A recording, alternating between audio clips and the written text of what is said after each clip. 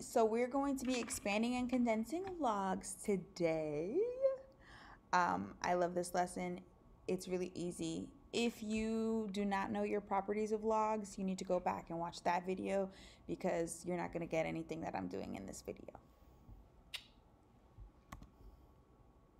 Okay, so use properties of logs to condense the following expression: 3 log base 9 2 minus 2 log base 9 5. The first thing that we're going to use is we're going to use the property, the power property. I was like, what? So the power rule tells us that if that little coefficient 3, coefficient 2, those are actually going to be changed into exponents, right? So that's my power property. And then the next property that we're going to use is the quotient property, because that tells us that that minus is actually going to turn into a quotient. So we're going to do 2 to the power of 3 over 5 squared. You can simplify that to be 8 over 25, but you don't really have to do all that. Example number 2. So I have log base 6x plus log base 6y plus 6 log base 6z. So what we're going to do here is first we're going to deal with our power. Our power rule tells us that that 6 is actually going to become an exponent of z. Okay, so now that I've done that, now I can deal with my pluses, and my those are going to go ahead and become multiplication. So that's my product rule. My product rule tells me that that addition is going to turn into multiplication. Yay! And that's it. Example number 3. So I have 2 log base 5x plus 12 log base 5y. The first thing we're going to do is we're going to do our powers. Our power rule tells us that we're going to change the 2 into an exponent of 2, the 12 into an exponent of 12. So I'm going to get log base 5x squared plus log base 5y to the 12th power. Now we're going to deal with our product rule. Our product rule turns that addition into multiplication. These are easy, right? Condensing is easy. So now I think y'all should be able to try some of these on your own. So you should maybe pause the video and check it out. See if you can get it. Okay, so hopefully you paused the video. If you didn't, it's cool. Because you might still need some help. So let's go. So the first thing is we're going to change that 4. We're going to use our power rule. Oh my gosh, what's going on? It's because I don't have a drink. So first we're going to use our power rule. So that 4 turned into an exponent. And now we're going to go ahead and we're going to use our product rule. And our product rule turns those addition signs into multiplication. Next. Okay, so now we get a little bit tricky because these 1/2 are going to be exponents. But remember, when you have rational exponents, really what you want to turn rational exponents into is into roots. Okay, so what you're really going to pay attention to is the fact that you have the natural log of the square root of x. You could write the natural log of x to the 1/2 power, but a 1/2 power is the same thing as a square root. Right? So you could write the natural log of x plus 5 to the 1/3 power, but you should know that a 1/3 power is the same thing as a cube root.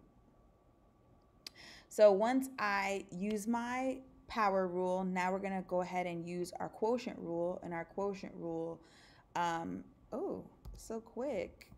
Our quotient rule basically just makes it so that you have the square root of x on top and then the cube root of x plus 5 on the bottom. Okay, example number 6. Use the properties of logs to condense the following expression. I have 2 log x minus 3. What base is that? You got to pay attention. There's no number. It's no log base what. So when there's no base written, what is the base? 10. That's a common log. Okay, so the first thing that you're going to do is you're going to do 2 is you're going to use your power rule. Now we're going to use our quotient rule because there's subtraction in there. Ta-da! Is it really that easy? It really, really, really, really, really is that easy.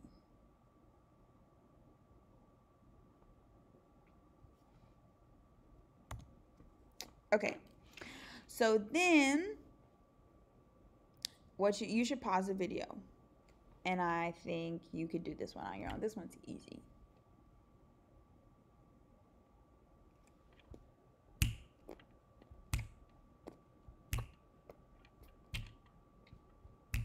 Okay, so the first thing that you could do is you could do the quotient rule. Split so we're going backwards now, right? So now we're expanding. Okay, so the first thing you want to do is use the quotient rule. So it's like we're going backwards. So you're going to turn the quotient into subtraction. And now we're going to go ahead and we're going to use our power rule. Ta-da! It be that set.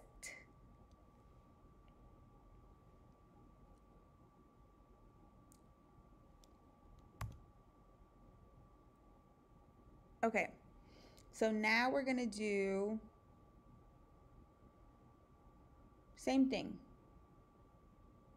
I got distracted here for a second. So we're going to do our quotient rule first, and then we're going to use our power rule. Ta-da! Yep, it'd be that way.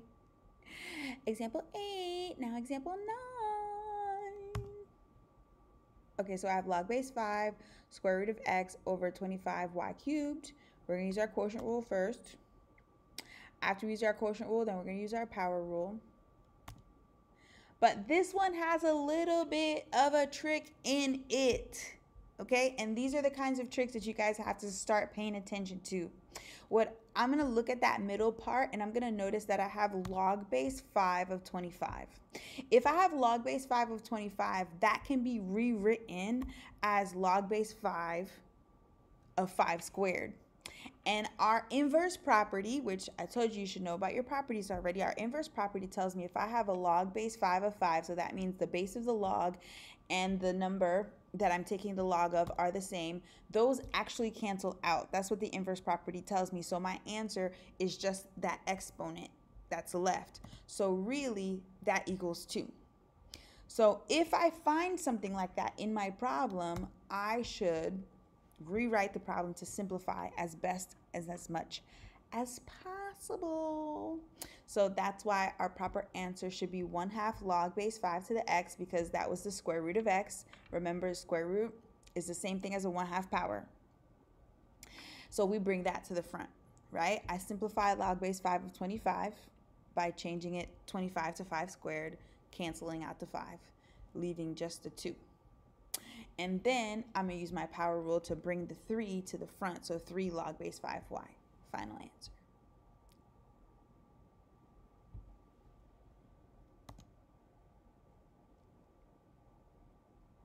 Okay. See if you know what to do before I do it.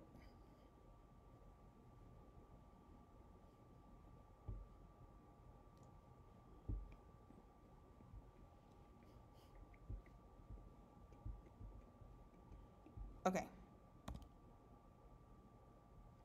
First, we're going to go ahead and use the product rule. So we're going to split the multiplication into expanding it into being addition, right? So then after that, what we're going to do is we are going to take the power rule. So we're going to move the 4 into the front to be a coefficient. And then we're looking at that square root of y. Remember, the square root is the same thing as a rational exponent of 1/2. And exponents, I can use the power rule to bring them to the front. So that is my final answer. Okay, 2 more examples. ln 2e to the 4th. Remember, ln is log base e. You're going to need that.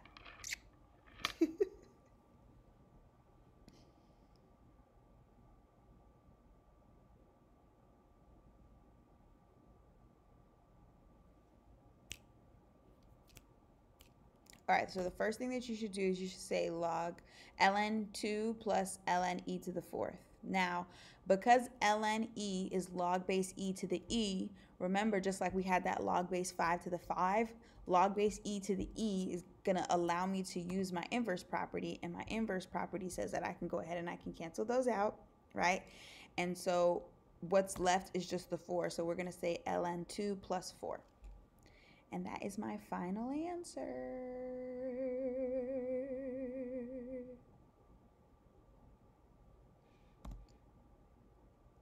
Okay, so use properties of logs to expand. So this one's the final one. This one is the big dog. It's a lot going on. Okay, so try this out.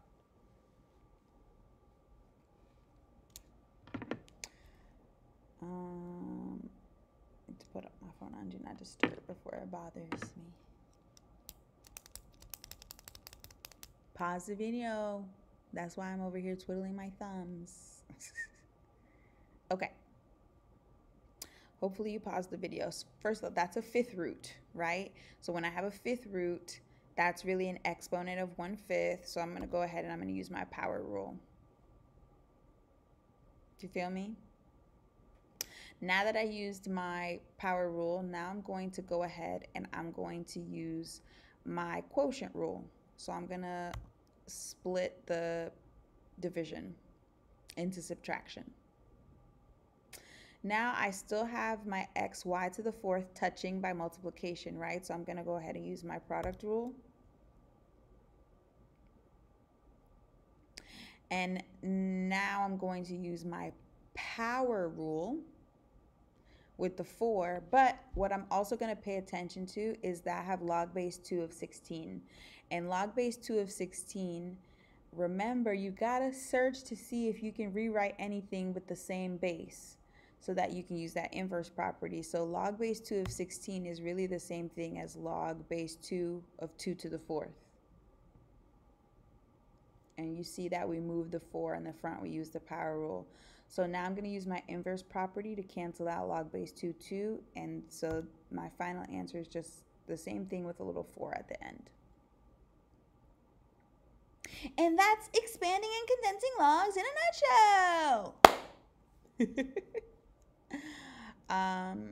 Like I always say, I always go, and then I say the same thing that I always say. Go back through, see if you could do them without my help. Okay, and also like, share, comment, subscribe, all of the things. Tell people that you know this channel. That's helpful. Somebody with a little melanin, okay? Making the math happen. Tell your mommy, tell your auntie, tell your play cousins and your grandmama about this YouTube channel. And then I'll see you in the next one. Bye.